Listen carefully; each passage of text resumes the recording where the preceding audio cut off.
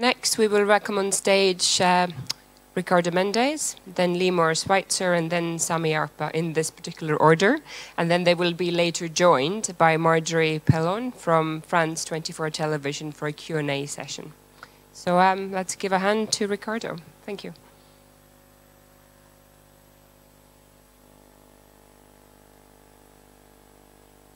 On? Yes, excellent. Hi, so as mentioned, I'm Ricardo Mendez. I'm actually the technical director for Samsung Next in Europe, where we're doing venture investments in technology innovation.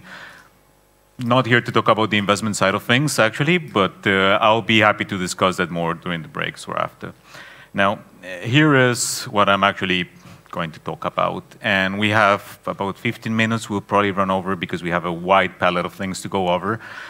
We're going to be talking about creativity, technology innovation, trains, large companies, hip-hop mashups, and science fiction writers. And as we go, yeah, it's a bit of a palette. But as we go over this, I'm also going to be going into some lessons that the software industry has learned that I think are useful to the media and other creative arts as well. I'm a software engineer by training myself. But given all this stuff, let's start with one shoot at the beginning. Auguste and Louis Lumière were technologists and innovators. They invented the cinematograph, but they had a multitude of movie patents to their names, including the film perforations that survive to this day. And they were not just working on cinema. I mean, they invented color film technology and the color plate, which made color photography portable. And in 1895, they had a crazy productive year. In February, they patented the cinematograph, which they had been working on for a couple of years. In March 19, they started recording footage. By March 22nd, they were holding their first private showings. And by December, they had a paid public screening of 10 shorts. This is an iteration speed that most startups wish they could keep up. And on top of that, the traction, wow, like people hadn't ever seen anything like it. They just ate up anything the Lumières would put out. Now, in December of 1895, they put out the Arrival of a Train at Le Chotat station, actually January of 1896. And I'm going to give you a minute to appreciate this. Now, the stories go that the projection was so realistic that people freaked out at the arrival of a train and ran out of the theater. And whether these are true or not is in dispute. This might just be apocryphal, but I'm sure that the Lumières benefited from stories that their projection was so realistic that people were getting scared about it. Because make no mistakes, the Lumières understood not only technology, but marketing. Actually, earlier in 1895, they had a hand on creating the world's first film poster. So they understood marketing, they understood technology, they invented an entire genre, and then they abandoned it. Just a few years later, they declared that cinema is an invention without any future because their audience were dwindling massively. And their audience were dwindling massively because they got tired of just looking at moving pictures. They were obviously, hilariously wrong, right? We wouldn't be here otherwise. But they were so convinced of this that they even refused to license their inventions to others. And this leads us to the first issue that I want to discuss today, which is that when we think about innovation, we think that innovation is something that you know that what you're doing, you know where you're going for. But I believe that if you're truly innovating, you have no idea what you're doing. And I mean this in a good way, I swear. I think it's something you should embrace. And I know that given that we work with technology innovators, putting it this way might get me in trouble, but you have to think that if you're truly innovating, you're creating something for which there actually is no parallel out there. You have no idea what the potential of this thing is, and you have no idea what you or others are going to do with it. As William Gibson, science fiction writer, said, the street finds its uses for things. That's why it's really rare to find an innovator who can actually figure right away the implications of what they're creating. Because what's important is not the gadget. What's important is what you end up doing with it. And hold that thought for a moment, because we're going to get back to this quickly. Because I want to talk about creativity. Now, what the Lumières conceived with the cinematograph, they thought that it didn't have a future just because people got bored of looking at moving pictures.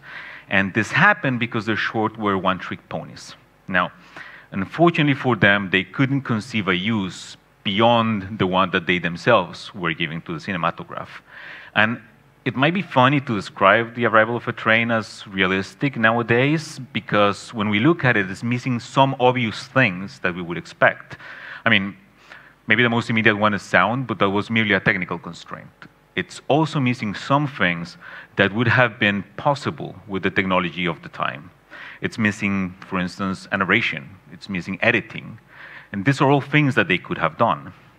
Contrast instead with George Albert Smith's A Scene Through a Telescope.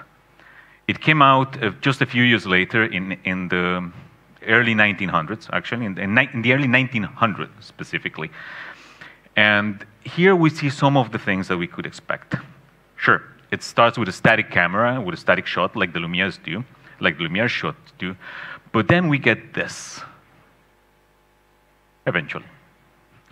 And this is two things that didn't exist before. First, this is a cut to a different scene. And second, it's a close-up. This is a different perspective from what we had before. And he's spending so long on it that it would make you think that he had the same thing about feet that Quentin Tarantino did, but let's give him a little bit. And eventually, there we go. Eventually, we go back and we see that what we were looking at was the character's perspective. So there's like 3, 4 things that nobody had done before, all in the space of less of a minute here. And at the very end, we see that this was all set up for a bit of slapstick comedy on top of everything else. Now, arrival of a train is what in software terms we would call a technical demo, effectively. It didn't really do anything with the technology. All it did was showcase its capabilities. But it was a direct one-to-one replacement of what had come before. Before you had static pictures, now you have moving pictures, which is where we get movies from. On the other hand, a scene through a telescope is an application of technology to create something new. You could have done slapstick on a theater, obviously. I mean, theater and burlesque, opera were rife with it. But you couldn't have done this. You couldn't have cut through a different perspective. You couldn't have shown us exactly what a character was seeing, literally as seen through the telescope. And this application of technology to create something, to create a narrative form that just couldn't have existed before, this is what I'm really interested in. And therein lies the lesson that the software industry has learned, where there's cemeteries full of startups which invented technology but didn't really capitalize on it. Innovation is about making something new. Creativity is about how you use this new thing that you have created. And if innovation isn't careful, creativity can eat it for breakfast. And this is important because I think that all too often we over-index on technology innovation and don't pay as much attention to the creative side of things. And I've been guilty of this myself. Just a few months ago, we were at the Transylvanian Film Festival speaking at the Infinitive Summit. And after all the talks, the organizer asked every speaker the same question. What happens when film meets tech? And, you know, I stood there, heard some of the answers, like, hey, better distribution mechanisms, ease of payment, you know, reduce piracy, new narrative forms. I had suggested a few of those myself on the talk. But as I heard the answers, finally the penny dropped, and I realized there was something that we were all ignoring, which is that film is a technology. Film is just a technology that we're already used to. And because we're used to, it's commonplace. It's plumbing. And one only thinks about plumbing when it fails. I mean, we're so used to film that unless you're this guy, you probably don't even bother with film anymore. It's so digital now. But we still call it film because it's something that we're used to. And it's a direct one-to-one replacement. One-to-one replacements are something we like because they're easy to reason about. But I would argue that is not where the potential, where the interesting potential actually lies. Now, let me jump forward here a few years. Once upon a time, Microsoft was a tiny company. They made software for PCs, which were an insignificant percentage of the market and were expensive and definitely not commoditized. Now, Microsoft got huge. And it wasn't really technology innovation that made them. Because for a good couple decades there, Microsoft were followers, not leaders, even though they have improved massively since. And there's a lot we could say about their savage business practices during the 80s and 90s, but this only helped. This was also not what made Microsoft what it is now. What made Microsoft was a key realization of the founders of the company, which was that they realized that it didn't matter what you could get from the current market share, from the current install base. What mattered was what percentage of new users and machines you could get.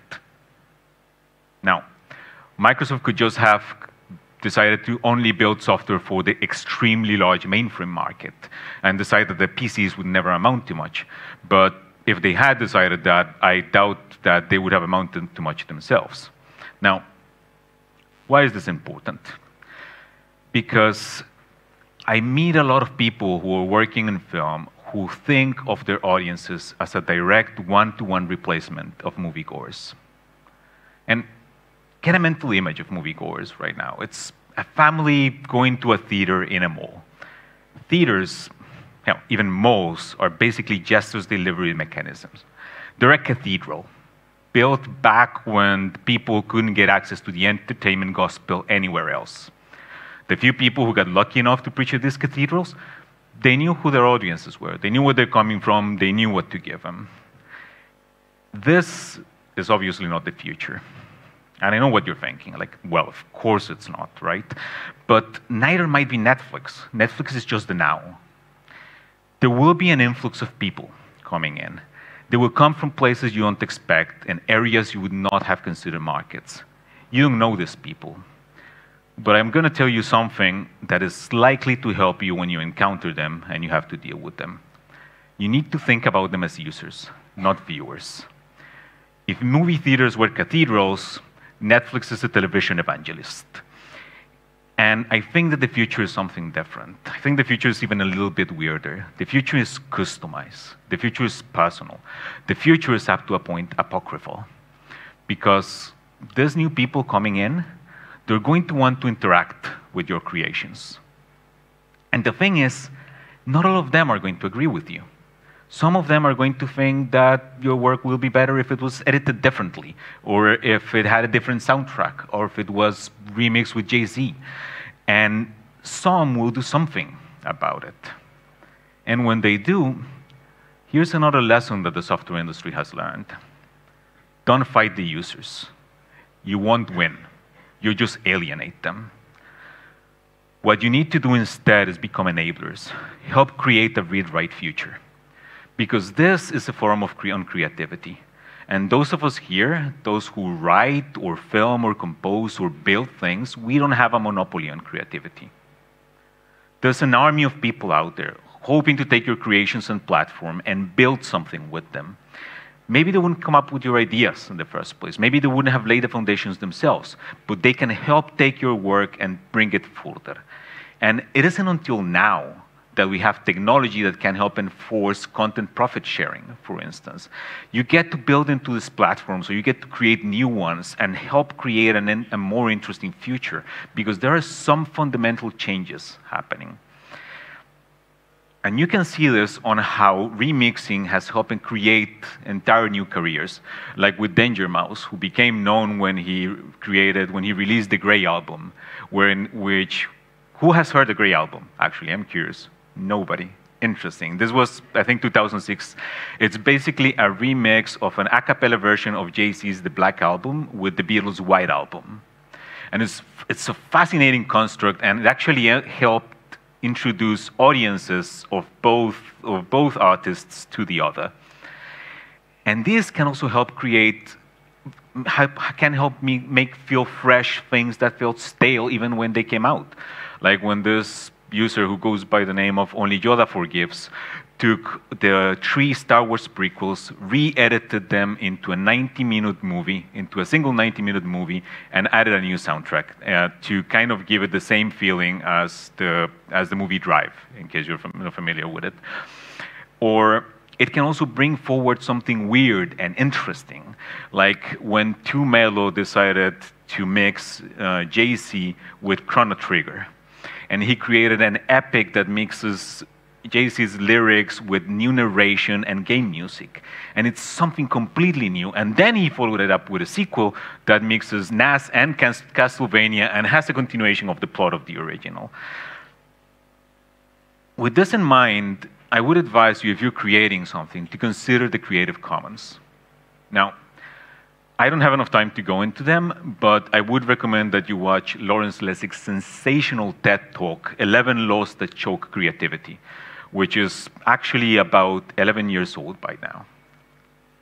Now, if you're wondering about the effects of Creative Commons, I would recommend that you check out Blindside. It's a sensational, fantastic book, science fiction book, dense with ideas, that has become extremely influential with both scientists and science fiction authors since it came out.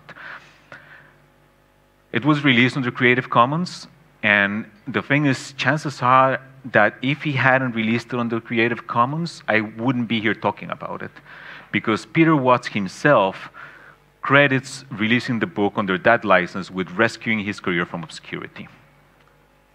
And of course, the inevitable question is, well, what if I do and they copy my stuff?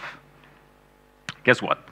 Piracy has remained at above 90% since the 1970s, at least on software. All the DRM in the world hasn't really helped. What if they copy your stuff? They're going to. Someone will. And you might as well have a say on how it happens. Because we need to enable convenience. Make sure that it's people to come to you. You know, as far as entertainment goes, we live in a post-scarcity era. There's more content out there than anyone could consume. I'm happy to pay for content myself, for instance, but if it makes it difficult for me, if it doesn't take my card, if DRM stops me from playing it on the device that I want, if it doesn't have subtitles, I'm not going to bother. I'm going to find another avenue. And I'm one of those few people who are technology savvy and willing to give it multiple tries. And if you're still doubtful about Creative Commons, I would advise you to read what Cory Doctorow wrote. He's a very well-known science fiction author, and he releases his books under Creative Commons as well.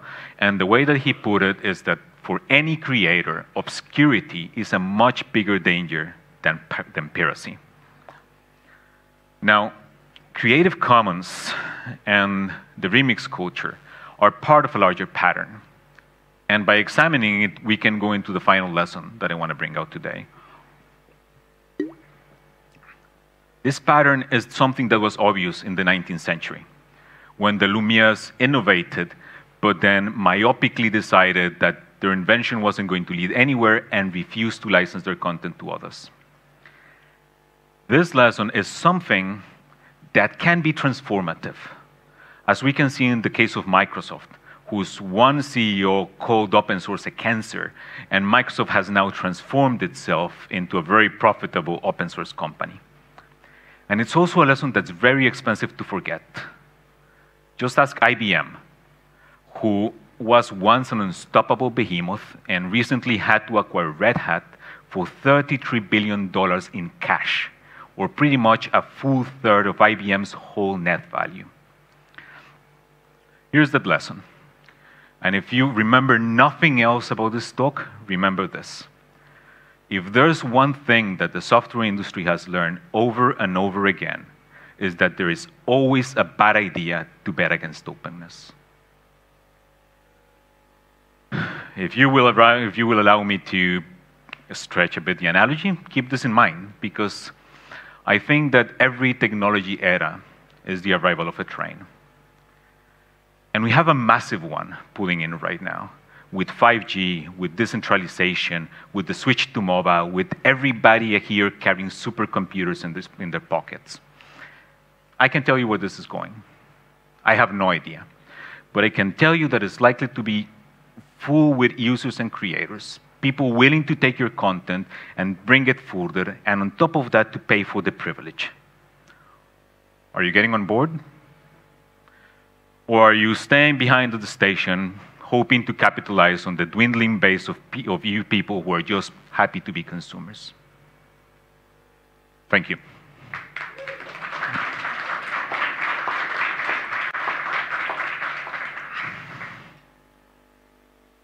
Are we doing questions, or do you just get off? We'll do the questions later. Okay. Thank you. And Limor, it's your turn now. Thank you.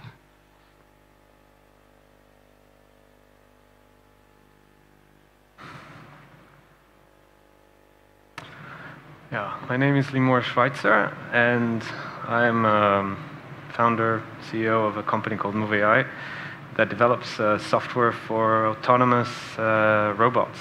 And I want to give you some perspective and little bits and pieces of data about the robotics market and how that potentially will have an effect on creative media.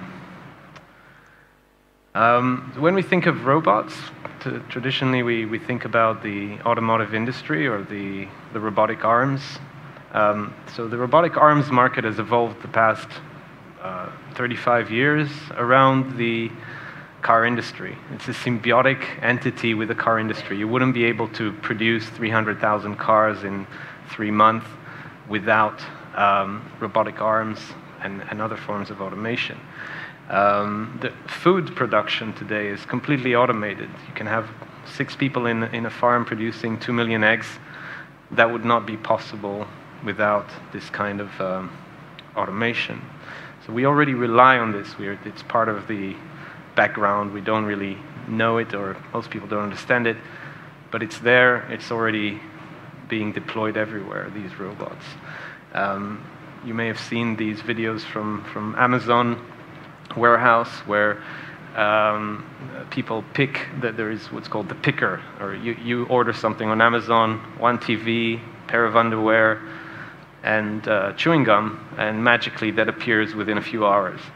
That magic is done thanks to robotic automation, these robots that carry the shelves around the facility and bring them to the picker and allow Amazon to deal with 400 million SKUs, 400 million different types of items, and be able to fulfill orders. They want to get to 30 minutes in metropolitan areas. But there is a new kind of automation that is not just for the big guys, that is now coming and is making this kind of automation more accessible to everybody else, to small operations. Here we can see a little Chinese factory, and this is a combination of a robotic arm and a little autonomous vehicle.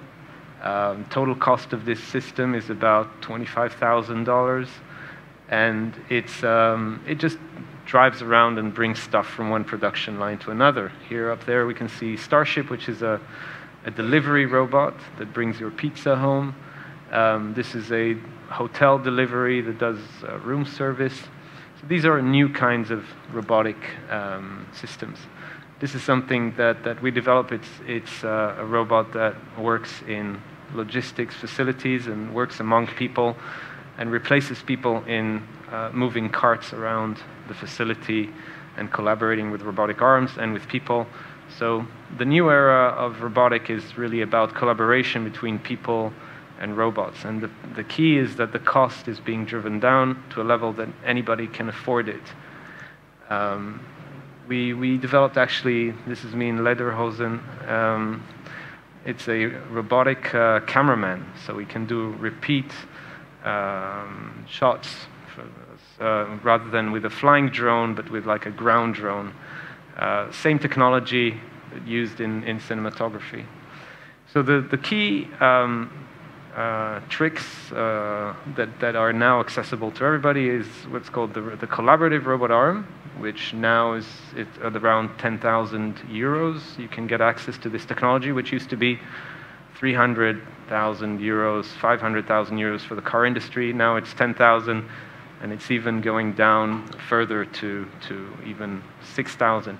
And what you can do with these robotic arms is more and more, still it is an extension of industrial applications like polishing and assembly, but you see it more and more in other novel applications like kitchen, food production, different applications for hobby and engineering.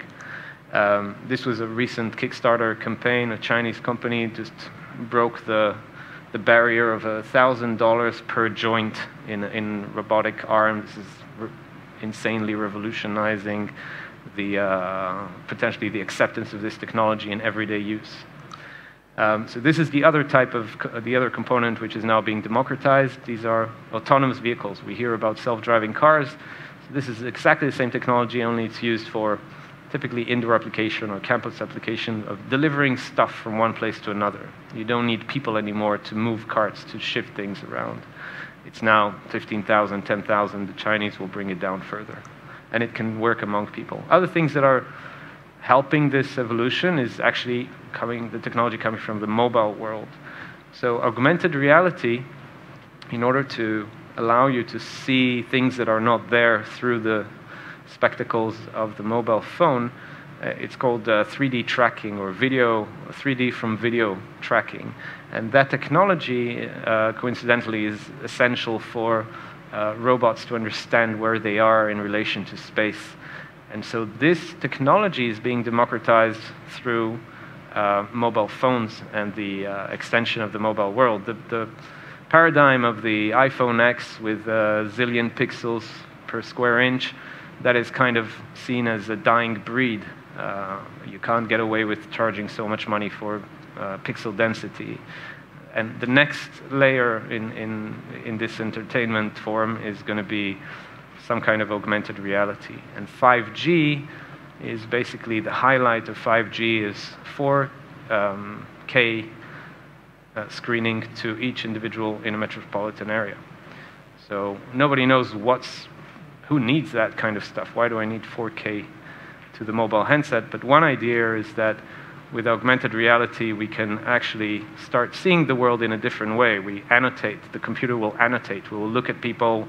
It will tell me who they are, what's my relationship to them. I will look around. When I walk around, I will see things, and I'll know where I can buy them, how much they cost, and comparison shopping, all live in real time, and new forms of social interaction.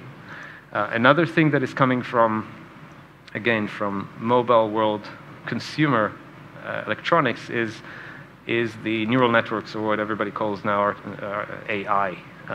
So AI, as people call it, is one class of algorithm called neural networks. It's been around for 30 years. It's just that now there is so much computation power that it's accessible to anybody. It's now a commodity. If you've got 1,000 pictures of cats and dogs, it will take you about an hour to watch through a video of how to classify these cats and dogs, and then you've got a cat-dog classifier. And so it's now this super accessible technology that everybody now uses, and it's going to be part of this experience of augmented reality where everything is annotated. You see stuff, and it gives you, if you remember Fight Club, the first scene. Now, about education and robotics. So we're entering in this world, into this new era where this kind of technology of collaborative robot arms, autonomous vehicles, autonomous logistics, it's part of our everyday life. And so I often get asked, the question is, what should kids learn now in order to be ready for this world? So robotics, there is an open source software framework called ROS, and it's super accessible, but it's so far removed from the education system. This is like science fiction. It's not even studied in colleges or in higher education. It's really currently a niche, a growing niche, but a niche, and this is the direction where education should be heading. So in the past 20 years, European Union has contributed well over, I don't know, 30 billion euros towards research or collaboration between universities and research and private sector through what's called now Horizon 2020. Before it was FP7, FP6. And so that has led a lot of research towards robotics. And all the bulk of that billions of euros in robotics are in this thing called ROS, and it's now accessible, and everybody can use it and learn about this new technology. Also, the reason why so much research has been done there is because computer science is actually a dying breed. Nobody does a PhD in computer science anymore. There's been an M&A going on in the UK between computer science department and psychology. It's become this fluffy, amorphic thing, whereas in Germany it's much more rigorous and technical. It's just become kind of complicated to do these robotic things, and so it's been left behind.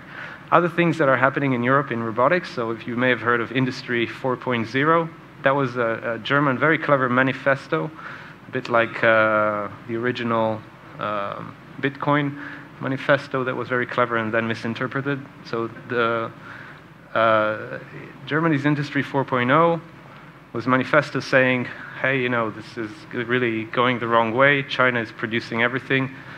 We're going to be left with nothing and totally dependent on the Chinese. Let's try and strive to automate as much as possible, remove humans from cheap labor and repetitive tasks and anything that has to do with physical labor, and instead create this kind of ecosystem of automation and refinement of how to remove people from anything industrial, so that this cartel mafia of the car industry in Europe, we cannot keep it up there forever. Eventually the Chinese cars will come in and kill the thing. So nobody really understood Industry 4.0. There's a lot of conferences and things around Industry 4.0, but nothing really has been done about it. But the Chinese have really taken it seriously, and they launched a program called Made in China 2025. They allocated $230 billion, and in the last year, over 200,000 robotic arms were introduced into replacing labor in China. Yeah, so China is now the leading country in robotics. So if you think of China production as, you know, cheap labor, you know, people earning $4 a day, that's a thing of the past. It's now the leading automation country. And Germany is lagging behind. I'm not talking about any other European country. But there is hope. I mean, this new robotic world is deemed to be growing at an exponential rate right now, this new kind of robotic automation. So there is still a lot of room to grow. And there is hope for future of a European ecosystem with more automation, with more production, with actually, if you remove the cost of labor from the equation and introduce more automation, not only can you deal with scale, but it also creates a playing field. All that matters is that if your supply chain is there, if you can bring in the raw materials and everything, then it doesn't matter if it's produced in Shenzhen or it's produced in Germany. That's the key. But there's not enough depth of understanding of that in order to facilitate that ecosystem. And so we are still and going to be reliant on China and Asia. And this brings to the last point, which is the future of labor.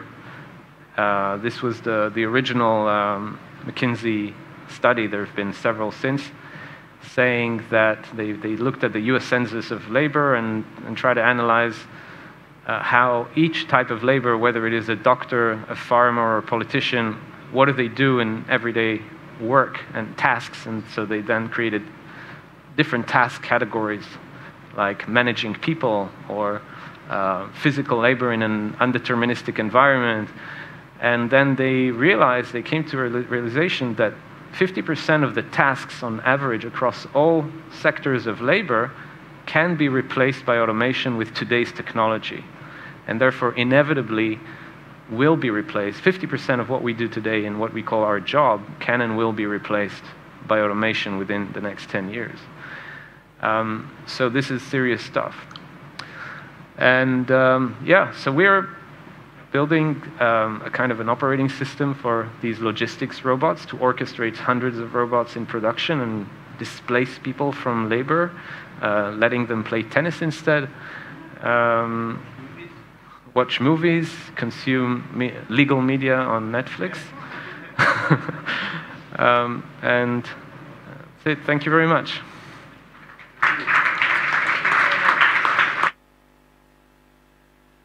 Thank you very much. And Sami, waiting for you now. Thank you.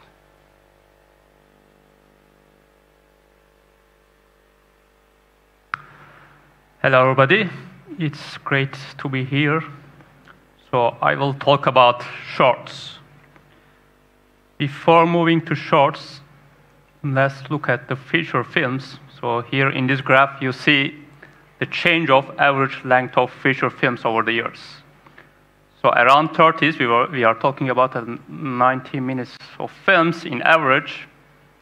These peaks almost 2 hours in 60s, and then 2000, almost 130 minutes. Now it starts to decrease again slowly. But the question now, in 30s, the movies is one of the most important entertainment channel. Today we have many other entertainment channels for people. Is it still possible to fit such long content into people's daily life?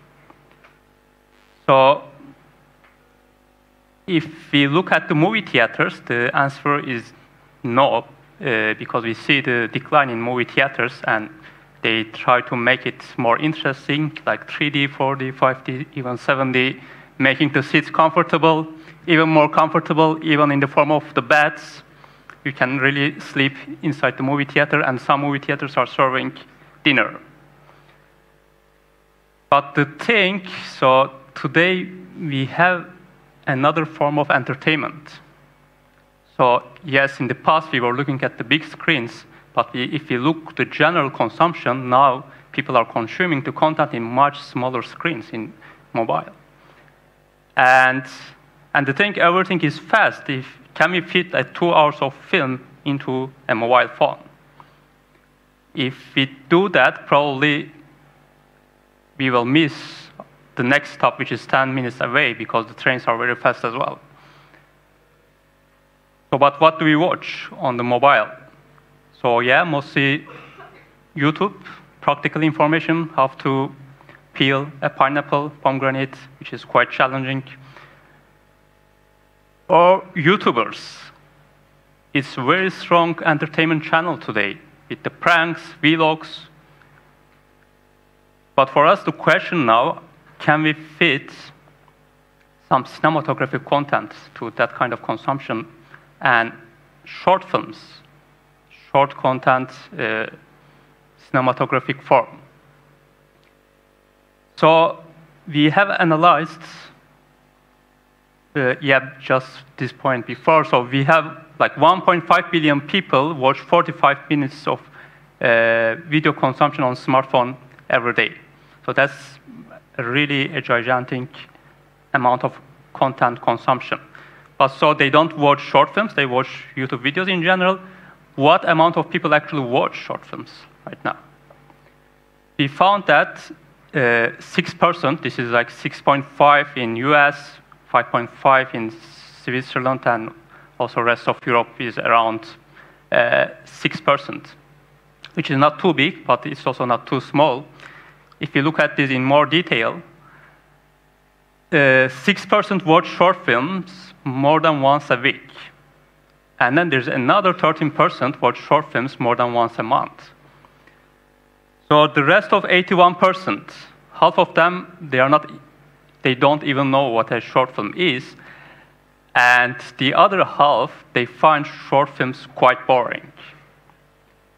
So that's a bit interesting, but actually it is logical, because if you look at the way the public get introduced with short films, it's the film festivals. And if you go to major film festivals, there's only specific type of short films. They are in general really art house, experimental shorts, which is not interesting for the actually majority of the public, and that's their impression of short films. But indeed, there are any type of short films for mainstream audience, for art house people, any type. Every year, a few thousands of short films are produced. So if you look at the markets, so this 6 and 13%, which makes 19% of people who are already interested in short films, and if you consider 500 million total viewership, this makes 95 million people around the world.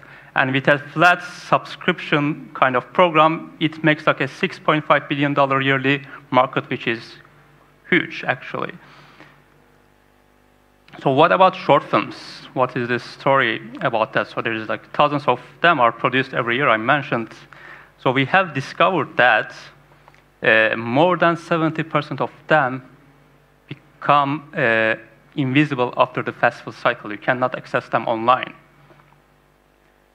We assessed some analytics for that. We have also our own film festival, some small festival in Switzerland. So we evaluated closely the submissions to our festival for like 3,000 submissions. We normalized the jury ratings. We saw actually many films got quite high jury ratings after the normalization, like 600 out of 3,000. This is very high. And once we check their distribution story, the ones get bad jury rating, in general, they go to Vimeo and YouTube as free because they don't have expectation of commercialization, even in the future. And just a few of good ones, really good ones, can find place in the big platforms, but this is really tiny if they have really big awards like Oscar come winner. But then, like majority of this red area, the majority of the good quality ones, they really stay invisible. For us, this was the opportunity. So that's why we created Sophie TV, video on-demand platform exclusively for short content.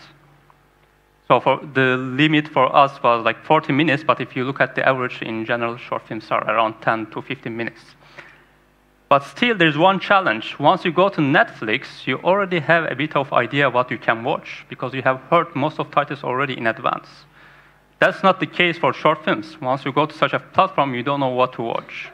You have like many of the films. So it's important to engage the users in correct way. That's why we put a lot of effort in AI parts. The problem with AI in creative industry is not like detecting cat and dog. So this is not like black and white. There's many gray areas. For example, we were trying to understand emotions over the films. So this took us quite a long time, but finally we really got very nice results, and then we can now detect how emotions, genres are changing over the film. This is a very valuable data. We call this like a film recipe. Okay, we know what are the ingredients of a specific film. Same way, we can also understand what kind of ingredients the user like.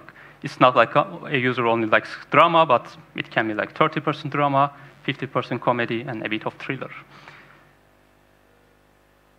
So just a bit our model. So we try to make this bigger together with filmmakers. We have a like revenue share model. Directly half goes to the filmmakers. And our growth plan, we want to have 2 million subscribers by 2023. So our team, so I put this on purpose because we have a strong team of scientists and people from film industry. I think the interdisciplinary work at this age is quite important, also in film industry. So our scientists are bringing AI to the industry as like to our company as like next generation storytelling. A bit our roadmap. So we have launched like 6 months ago. Already we got some nice traction. A lot of filmmakers, they are quite interested in that because that's the really pain for them. In general, most of VOD platforms, they try to make money from the filmmakers, not from the audience.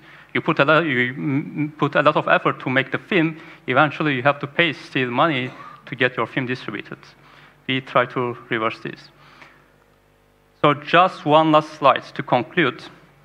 On the other side of Atlantic, I mean, they are aware of such opportunity as well. Recently, Jeffrey Katzenberg raised $1 million just for another short-form video content venture.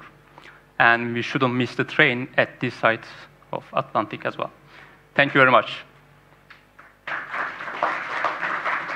Thank you very much. And now we have time for a small moderated Q&A. So Marjorie Paillon, Sami, Ricardo, Limor, please.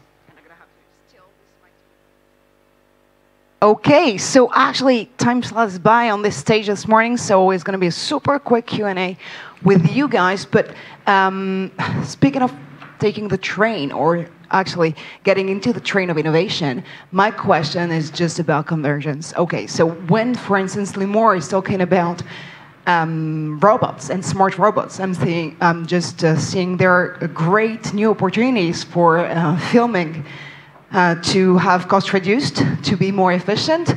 When we're talking about AI, for instance, or AR, I'm seeing there a super cool tool for new algorithms to be even more focused on what we're actually looking for when we're looking for a very specific segment in a movie. When you're talking about shorts, for instance, Sami, I'm just saying, yeah, shorts have been made available just because of this. So again, convergence. Can we actually achieve it? It's been achieved for the past 2 seasons in the US and in China. So where are we, guys? How can Europe catch up actually with this convergence? No, they did backwards.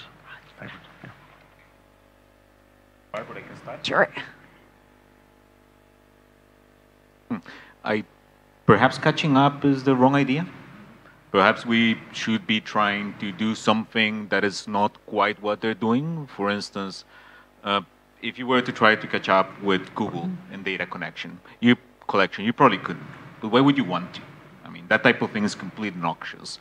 Do you want to really create Europe into some sort of manufacturing powerhouse like China? Do you want to chase that when you're already 10-something years behind the curve? Maybe Europe needs to find its own niche instead of trying to just catch up to what other platforms or countries are doing.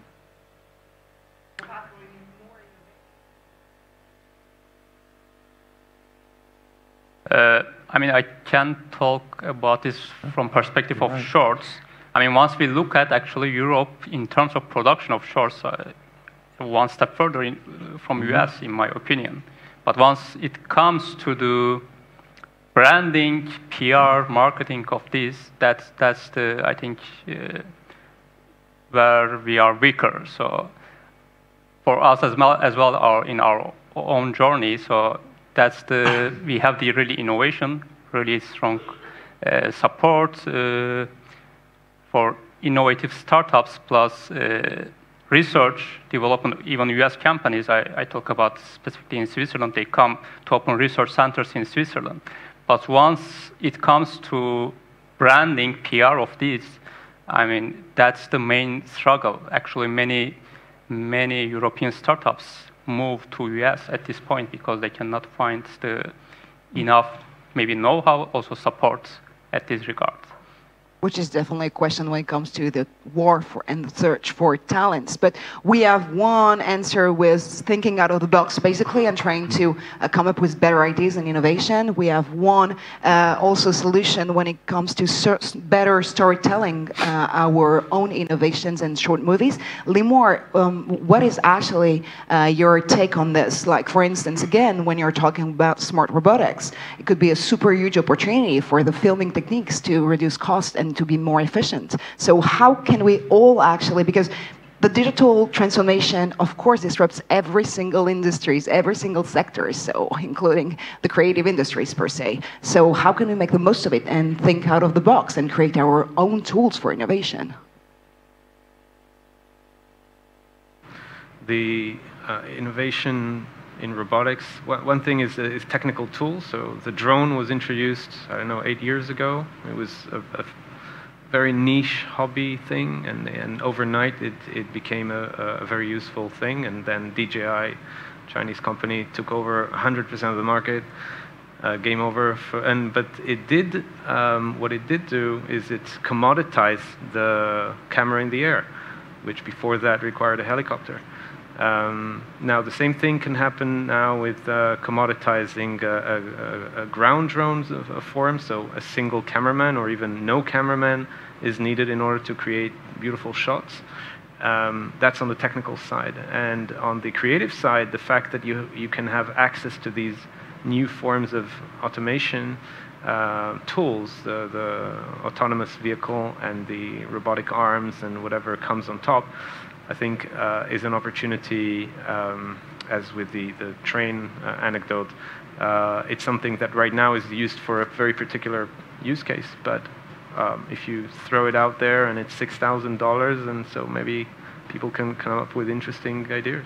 Which definitely brings us back to the question of education and the, again, search for talents in this industry. Will, in the near future, filmmakers be compelled to all be software engineers or AI engineers at the same time? Do we have to mix and match innovation and make it blend so seamlessly in our work when it comes to the creative industries that we need to actually be engineers ourselves? Maybe... Who was it who said that software, was you, right, who said that software engineering is pretty much disappearing, or that nobody gets a PhD in software engineering anymore? I expect software engineering is going to recede into the background, quite frankly. It is just going to become plumbing like so many other things have.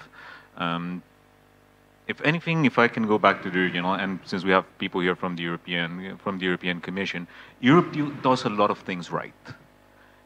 One of the things that it doesn't necessarily do right is that there's a key barrier to innovation, which is that there's a lot of guardrails that disincentivize people from taking risks. For instance, I'm based in Germany, and something that happens with German entrepreneurs or with German developers, not necessarily the company founders, is that they're not really incentivized to go beyond what they normally would when working at a company, because they can't get actual equity. They can just get phantom equity, otherwise they're tax liable. And this is an extremely powerful incentive. When people actually feel that they own what they're working on, this is a very powerful incentive for people to actually go beyond what the 8 to 5 or something. And when you're innovating, you can't just take innovation as an 8 to 5 thing. So sorry that I kind of co-opted things to get back to that. Actually, one thing I've learned here in Estonia is that disruption does not ask permission. So I guess it's basically a bottom line here when it comes to innovating as Europeans. Do not ask for permission, even though regulation needs to be, sorted out at some point. Very last word, because again, time is definitely flying by here at Kulturicatel. Limor, Sami, do you want to add one more thing? I just want to add your last question. I mean, I am actually a computer scientist, but also a filmmaker. So I see the style of communication from both sides. So the main problem for me is the way of communication. It's really different languages sometimes. So I think we should have more interdisciplinary programs to develop this common language. This is one of the barriers, in my opinion. Very good thoughts. Limor, final word with you. Well, I think in terms of regulation, I think that the lack thereof is the best thing possible, especially when it comes to new markets or creativity. I'm all about laissez-faire and to let people die happily, doing stuff, and then create regulations once there's enough dead people. Like aviation industry wouldn't exist. If you look at the aviation industry from the 50s, there were like thousands of experiments that failed. And thanks to them, we benefit today from free flights anywhere in the world. Well, I guess it's, fall 7 times and rise 8 or something. Sten, I'll leave the mic to you. Thank you very much. So thank you very much.